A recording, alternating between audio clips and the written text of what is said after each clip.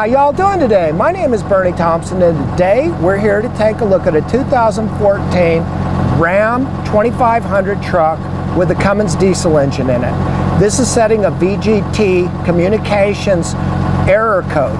So the first thing I want to do is I need to get a scan tool. We need to communicate it to the DLC so we can pull some data from the engine control unit so we know what we're looking for. So let's go ahead and take care of that. We have the scan tool connected to this Cummins diesel control unit, and I pulled the codes. So let's take a look. We have a turbocharger boost control circuit performance. We lost communication with the turbocharger control module. This is the code the shop is chasing, and this is why I'm here looking at this vehicle. We have an excessive NOx reading, and it's deactivated the EGR, and we have implausible data from the NOx. Now we have two NOx codes, and we have a turbo and a communication. Now on these vehicles, the NOx sensor and the VGT are on the same CAN communication line to the engine control module. So I know that, so what I want to do first is I want to go ahead and I want to get into the wires at the VGT. That's the control for the turbo gates. And I want to go ahead and I want to get into CAN high, CAN low, and the power and ground. And then we want to watch these signals to see what's happening to that CAN bus or the power and ground. So let's go ahead and get connected.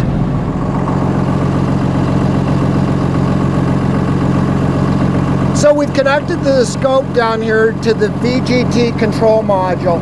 Channel 1 is yellow, it's connected to CAN high. Channel 2 is red, it's connected to CAN low. Channel 3 is green, it's connected to the control module ground. Channel 4 is blue, it's connected to the power to the VGT module. Now what we want to do is go in and take a look at these signals. We have the scope connected to the VGT module, so now we want to go ahead and get the data. So let's go ahead, and what we want to do is we want to deep record. So basically the blue is the power, the green is the ground, yellow is CAN high, red is CAN low. So I need to stop this, and we want to go ahead and we want to zoom in on a little section here. And now I can see this, and I can see that I got some little voltage drops in the power and the ground, and they basically look like they're in the same place. So if I put a strike through there, do you see how it lines up? So this is something turning on and off. I would think that would be injectors, so I'm not sure what that is right now, but we'll come back to that. I just see it since I'm looking at it. The CAN bus looks normal. If you notice, my bias is 2.5, and these are the module communications. Now I do see something that's a little different right here. So what we've got right here is we can see that we're talking, and right here there's a higher module talking. In other words, he's being pulled up a little bit. Right here is a better example. Do you see how I've got, these are sort of level, and then this is higher? The whole packet size went up, and that packet is on one module, and I can see it repetitious. Do you see how he talked here and he talked here? And then he's higher. Now I can tell you I'm not real worried about that because these systems are really robust, and I don't think that's going to be a problem, but it's just something that I notice. So right now I really don't see a problem with the power or the ground. They seem to be working right now, and this is some type of an intermittent problem. So one thing I want to do is I want to go and I want to get with the scan tool, and I want to clear the codes with the scan tool. So let me get this, and we got the scan tool right here. Now what I want to do is I want to clear these codes. Now let me explain this. On many of these Dodge diesels like this, they'll run different codes when or different DTC's tests while it's running. So if it's sitting here idling, they'll just start running tests. One of these that I've seen these things run pretty quickly, like in 5 minutes or so, is it will apply that VGT, it'll make it turn. So first I want to go ahead and we want to get out of here, and I want to go to erase codes. So we want to go ahead and now we've got it set up to where we can erase them.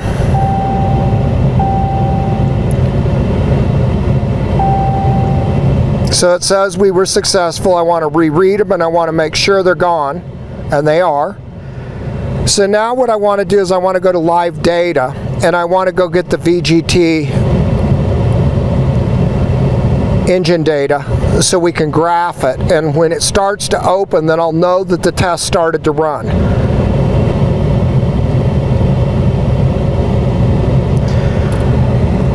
Okay, so this is at the bottom of the list down here for what we want to look for. So right here we've got the VGTs. I'm going to select both and I'm going to go ahead and I'm going to pick those. I want to graph them.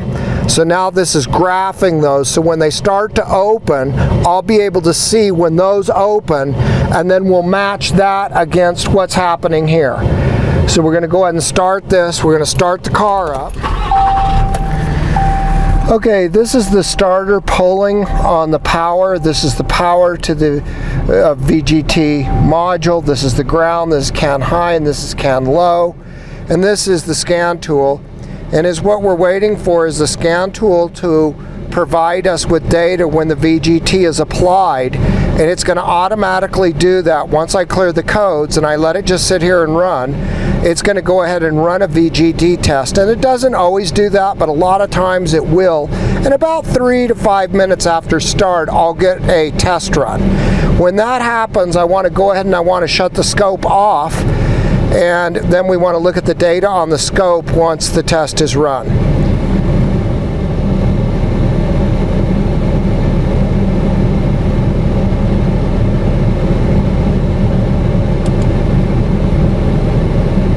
Okay, we just had the test run. You can see it that it moved the VGT, and I stopped the screen. Okay, so now what we want to do is we want to look at the scope data during the test. So let's go ahead and do that. I want to take the zoom window, and I can see right here where I had an elevated ground rise, and I can see where I had a drop in my power. So I want to go ahead and I want to take the zoom window and I want to look in this area. Now, what you can see right here is you can see where right here I had the bus fail. Do you see where this bus railed high and railed low? So this has to do with, remember, this has to continue to have a 2.5 bias. And if we do go high and low, we need to have pulses happening. But this is having a problem right now doing that. So right here we have a failure, and I could see where I have a power and a ground problem occurring very lightly. So now is what I want to do is I want to go and put an amp clamp on this, and I want to watch the current flow to this. A lot of times what will happen with these type modules is the turbo gets all carboned and it's trying to move the vanes, and it gets stuck, and the motor pulls so hard that it will reset the module, and I'll have a CAN bus problem like this from a high current draw. So to prove that out, I want to put an amp clamp on it. I can see where we had a power ground problem and we had a bus disruption. So let's get an amp clamp on this vehicle and then let's do the test again. We've added an amp clamp and we've set it on the 20 amp scale that goes to the power wire to the VGT module. Now that we have the amp clamp connected to the VGT module, let's go ahead and set the scope up. So we put that on channel 4. So we need to come in and we're going to pick the 20 amp position, and then I want to zero it. So now we're ready. So now we're going to go get the data. We're going to go ahead and start the car.